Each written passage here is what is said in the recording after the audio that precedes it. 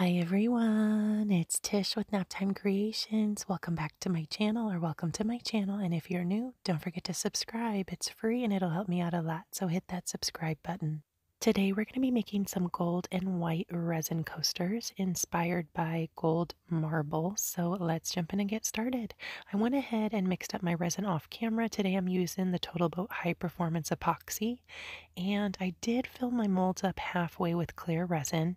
Now I'm just going in with some gold and just drawing on some lines. And you can see if I start my line of gold outside of the mold, I don't get that big blob of pigment dropping down inside my mold. See on these two on the left, I kind of got those like tadpole looking lines. If you start your line outside of your mold, you won't get those, but no worries. I'm going to go in with a toothpick and fix those, so it'll be fine in the end. Now we're going to go in with some white. This is actually Ocean White from Let's Resin. It's a new pigment that they have. It's a really awesome, super easy to use opaque white.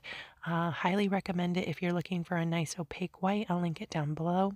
And I only wanted to add a few lines of this to each of my molds. White will take over if you add a whole bunch, so I only wanted to add a few lines of white to each of these. I'm going in with a toothpick and very carefully just working on the surface of the resin and kind of smoothing out any of those little blobs.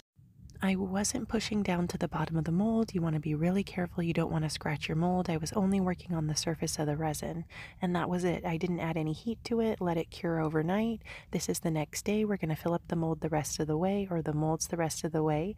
This is some gold glitter mixed with clear resin, and same Ocean White from Let's Resin mixed with clear. Just poured the glitter on the left and the right of each of the molds, and then hit the middle with that white to fill the mold up the rest of the way. Super easy technique. You can get real creative with this technique as well and use any colors you want. I've done quite a few videos on my channel previously where on the second layer I use all glitter, a bunch of different colors of glitter. So if you haven't seen those videos, definitely go check them out. I'll link them down below. I hit this with my heat gun to pop bubbles, let it cure overnight, and here we are ready to take them out of the mold. I was really excited to see how these turned out. Super pretty. I'm going to get them in some better lighting so you can really see that gorgeous gold. It's Mehron gold. You can get it off Amazon. It has like a floating effect, so it's really, really gorgeous. And I did mix up my resin off camera. I used the Total Boat High Performance Epoxy on these. It's great for projects like this.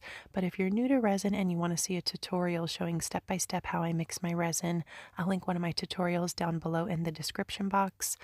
Be sure to go check it out. I usually cut the mixing out of my videos because I have a few dedicated tutorials showing step by step how I mix my resin. So I just refer people to those videos if you want to see how I mix my resin and my pigments.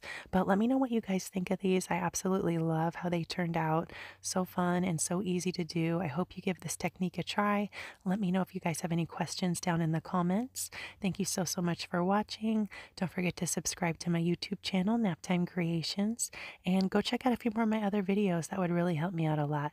Helps out my channel if you watch a few of my videos back to back. I hope you guys are all doing fantastic, and I will see you soon for another video. Bye, guys.